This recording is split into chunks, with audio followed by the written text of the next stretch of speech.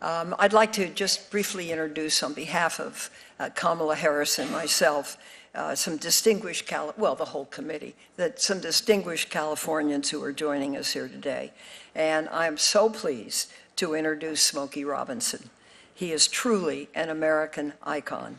While he was still in high school, he formed the group The Miracles and gave us such hits as Shop Around, Tears of a Clown, and I Second That Emotion.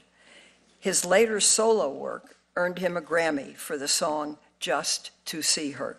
Smokey Robinson has amassed 37 top 40 hits over the course of his illustrious career. He is a recipient of numerous accolades, including the Grammy Living Legend Award, the Kennedy Center Honors, and the National Medal of Arts Award from the President of the United States. As a singer, songwriter, and producer, he is uniquely positioned to speak about the impact of all three of the bills we're discussing today. How the Music Modernization Act will impact songwriters, how the Classics Act will impact singers, and how the AMP Act will impact producers. So, Smokey, we look forward to hearing what you have to say.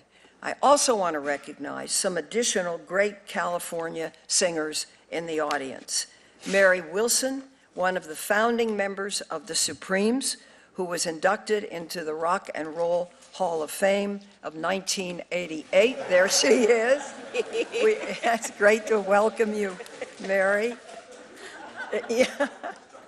Darlene Love also has been inducted in the Rock and Roll Hall of Fame and is listed in Rolling Stone's list of 100 greatest singers. Let's see a wave. Where is she? There she is. And also with us, and special for me, is Grammy Award nominee Dionne Warwick, who is second only to Aretha Franklin for the most hits of any female vocalist of all time. Would you stand and give a wave? There she is. And, of course, Carla Redding Andrews, daughter of the iconic soul and R&B singer Otis Redding and executive director of his own foundation. So